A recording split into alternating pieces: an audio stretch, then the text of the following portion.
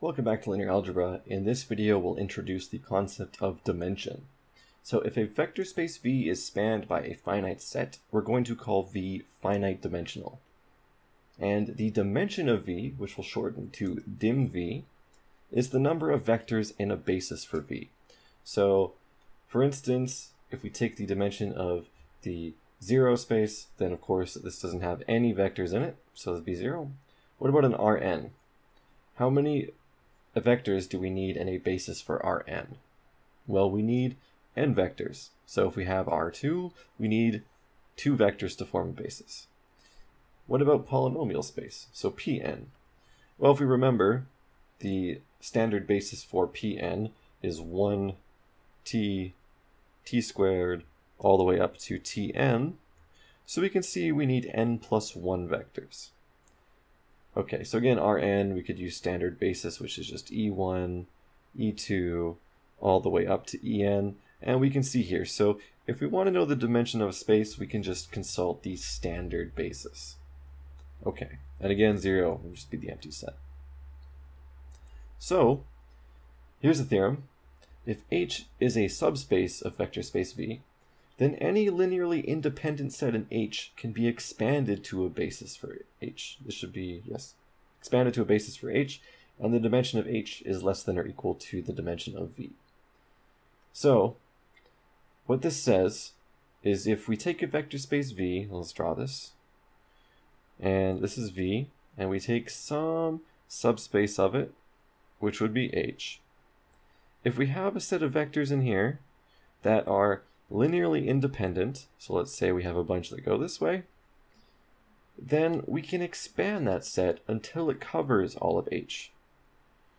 And that we're never going to get a dimension bigger than V. Okay, so let's start with a very simple case.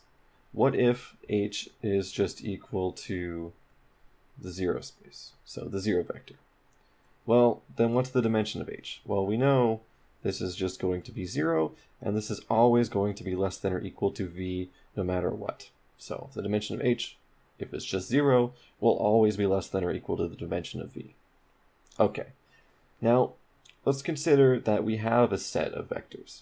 So we have S, and this is going to be U1 all the way up to, say, UP. Okay, so if this spans all of H, then we have a basis. Okay, but what if it doesn't span H?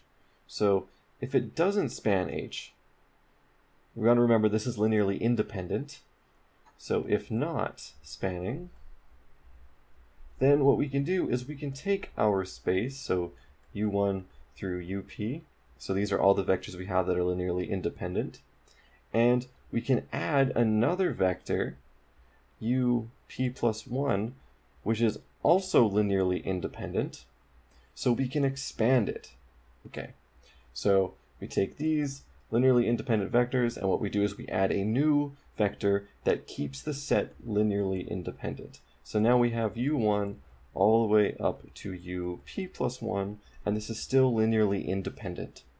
Okay, so if it spans now, then we have a basis. If it doesn't, so if not, then what we do is we just repeat the process.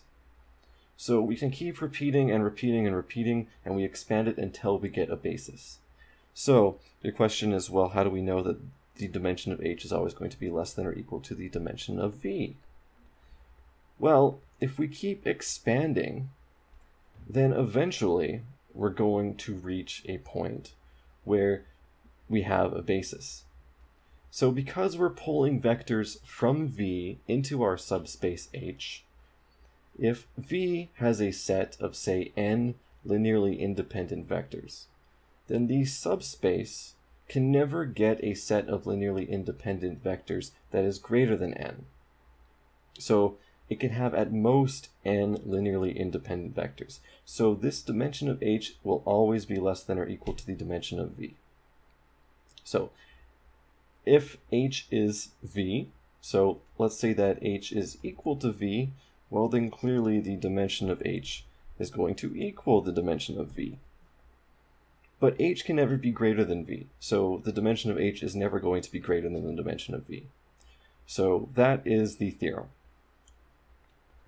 Okay, so now we need to talk about the dimension of the null space and the column space.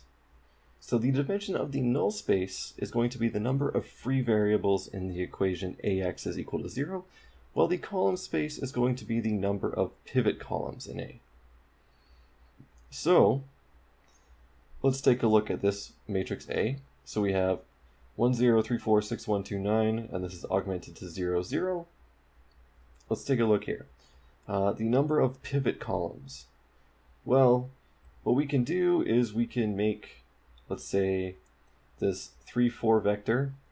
We can get rid of this. We can turn this to 0, and we can turn this to 1 with very careful multiplication and subtraction. But I won't exactly do it, but it should be known that it can be done. So what's going to happen is we're going to get 2 pivot columns, and we're going to get 2 free variables.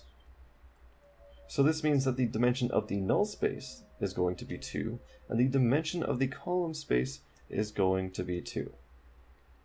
So what I do want to look at now is note that this is a 2 by 4 matrix.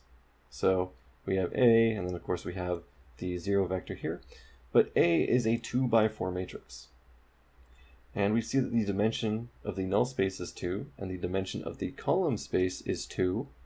So if we take a look at this number here, we can infer, well, we can infer right now that maybe the dimension of the null space and the dimension of the column space has to equal that number. So we're going to take a look at this claim later. We may disprove it, we may prove it, but for now, just think about that a little bit. Okay, so let's find the dimension of the subspace spanned by these 4 vectors. Well, the dimension is going to be the number of vectors that we need to form a basis. So right now I see 3 entries in each. So I'm thinking, okay, this is probably R3. So this is probably R3. So we're probably going to have the dimension equal to 3.